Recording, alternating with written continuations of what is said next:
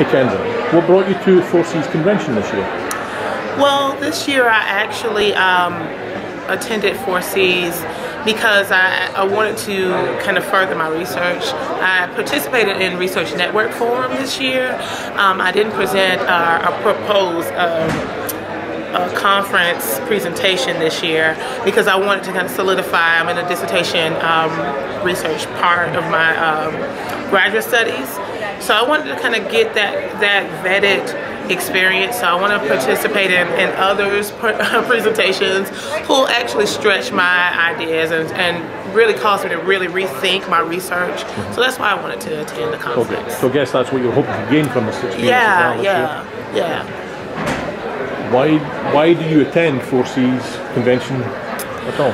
Well, from the first time I participated in 4C's, I was able to kind of find a family here. I was able to find a field of scholars who embraced me, who took me under their wing and really kind of helped refine this research idea that I had to really make it something that has legs and actually can really do something positive for the people that I work with. So I like to come back because I continue to get that reaffirmed.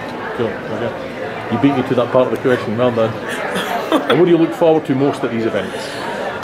It's like a family reunion for me. So I look forward to really putting the faces with the names that I read, and also to connect with people I've met last year for various reasons. So I've had a chance to make new connections this year, and then reconnect with people I participated on panels with, and so it's really great to kind of see where our research has developed and how it's developed and grown. So it's really a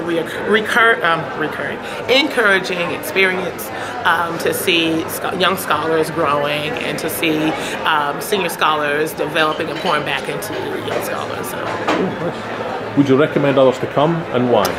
I do recommend it for that very reason, for the partnership and the mentorship aspect of 4C's.